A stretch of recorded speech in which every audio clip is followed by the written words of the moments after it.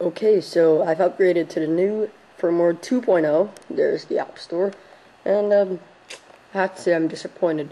The music still lags. The songs that are really long. The only improvements are I see the calendar and the contacts. A lot of other things are pretty much the same from 1.1.4.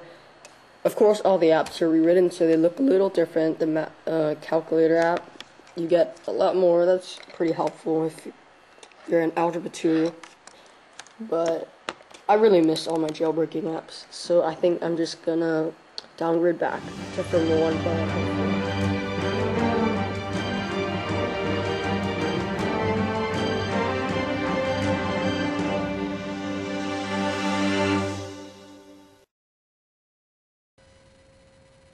Okay, so once you're on your computer, we're gonna go ahead and go to Start, Control Panel,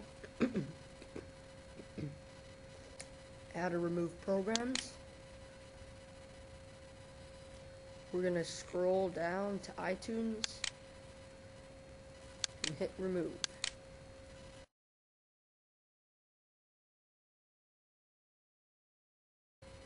Okay, so once you downloaded iTunes 7.5, you will need to go ahead and install it.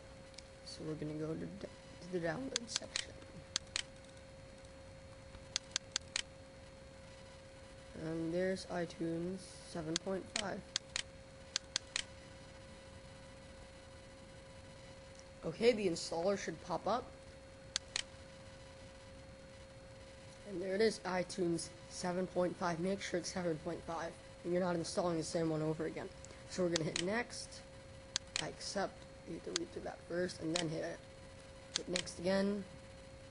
You can choose these preferences. Hit install.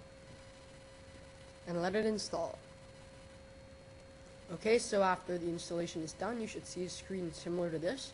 We're just going to go ahead and leave this box checked and hit finish. Okay, so you should see an error. It looks something like this. Don't worry, this is expected and can be fixed easily. So what you want to do is, if you're in Windows XP, you're going to need to go to My Computer and go into the My Music section. You should see an iTunes folder. Double click that and you should see iTunes library.itl. We're going to rename that to .itl.old. Go ahead and hit yes. Okay. We're going to rename it to something else then. Just blah blah. Yes. Okay. Now you can exit out of that and rerun iTunes and it should run fine. Just go ahead and hit OK.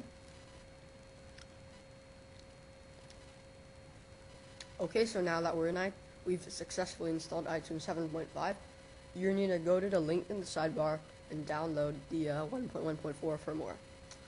So, after you've downloaded the 1.1.4 firmware, we're going to need to put your iPod in DFU mode. And to do that, I'm going to show you right now.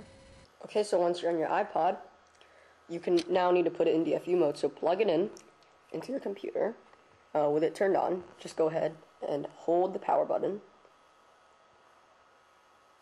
and slide to power off. Let it power off. Now what we're going to do is we're going to hold the power button and the home button for 10 seconds.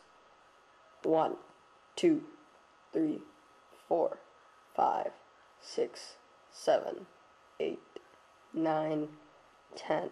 And now let go of the power button, but hold on to the home button until your computer beeps. The screen should not turn on.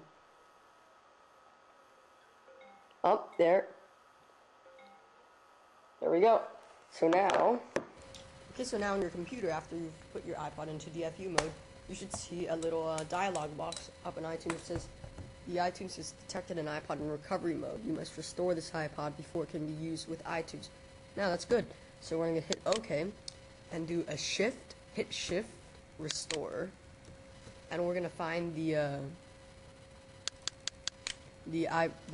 firmware that we just downloaded, firmware 1.1.4. So there it is, hit open, and you should get a successful restore.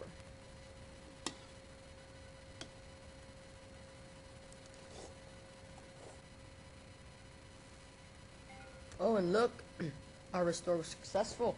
Let's go ahead and take a look and see what's happening on our iPod. Okay, so at our iPod, we can see that it is rebooting.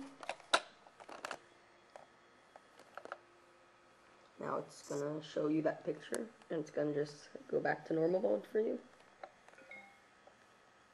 There we go. We're gonna go ahead and turn it on again, slide to unlock, and there we are, we're back on 1.1.4.